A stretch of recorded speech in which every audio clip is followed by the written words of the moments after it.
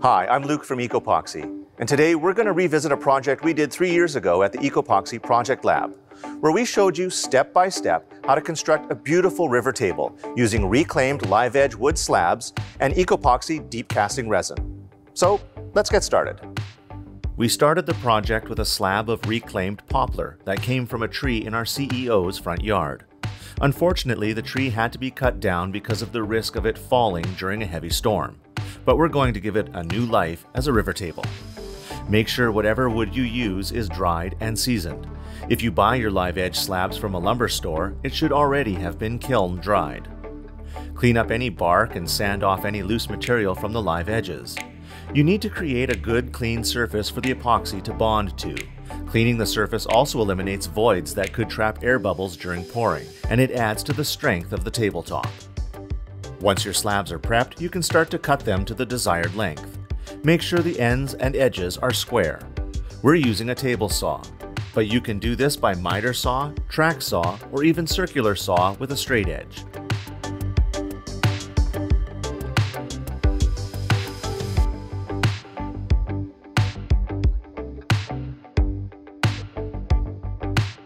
Alright, now it's time to start building the mold. Cut the base and side pieces to your desired dimensions. We used melamine, but MDF or plywood will also work great for this.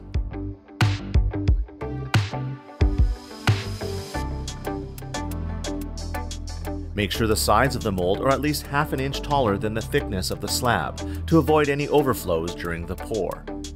Cover each piece of the mold with a sealing tape, like this red tuck tape. We recommend using screws to put the mold together. This will help when it comes to removing the mold later.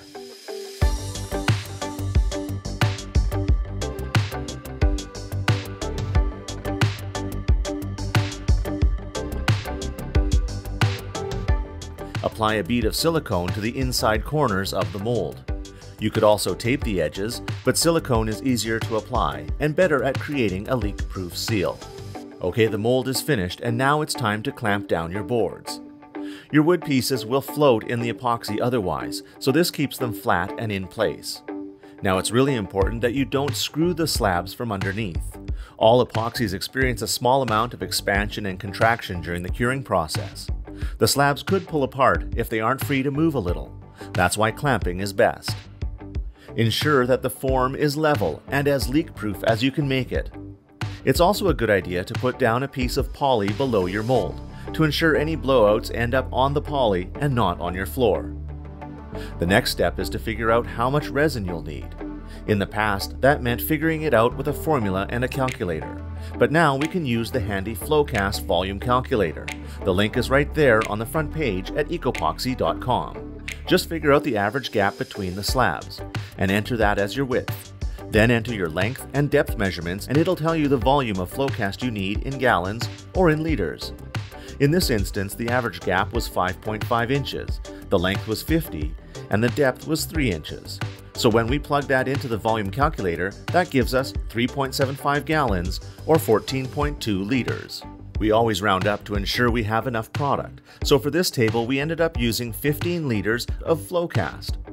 It's a 2-to-1 mix ratio by volume for standard pours up to 1.5 inches in depth in a single pour. Always mix the desired amount of resin with exactly half the amount of hardener, and then mix until clear. Now we're going to add the pigment. For this table, we're going to use one of our metallic pigments called Caviar.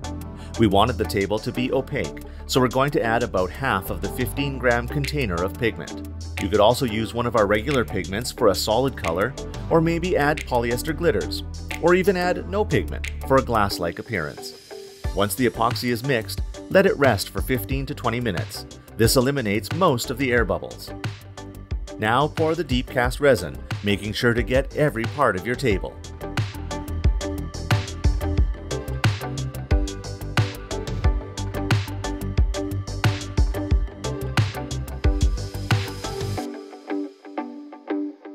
We want to pop any remaining air bubbles. We used a torch, but a heat gun also works. As you may have noticed, the pour is a lot thicker than the recommended 1.5 inch depth, but you can do this thicker pour if you have proper heat dissipation. So we're going to set up these two fans to help dissipate some of the heat that's generated during the curing process.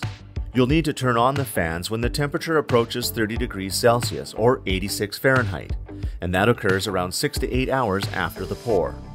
If you're going to exceed 1.5 inches in a single pour, make sure you use an infrared thermometer to keep an eye on the temperature. Now we're going to let it cure for a full 72 hours. Okay, it's been 3 days, and now it's time to unscrew the mold.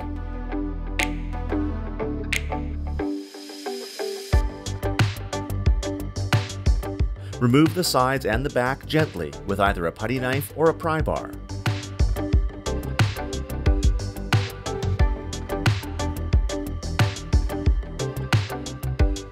You can finish the tabletop with a belt sander like we did, or you can use a planer, or even a router with a router sled jig.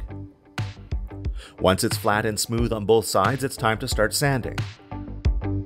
Always start coarse and slowly increase to a finer grit. For this project, we sanded the wood all the way up to 220 grit. We sanded the epoxy section to a 320 wet sand, removing all the marks from the previous rounds of sanding. We wanted the table to have a satin look, so we finished it with 2 coats of Osmo Pollux Oil Clear Satin Hard Wax Oil Finish. But for a durable glossy look, you could always use our EcoPoxy UV-Poxy Crystal Clear Coating Resin as a final top coat.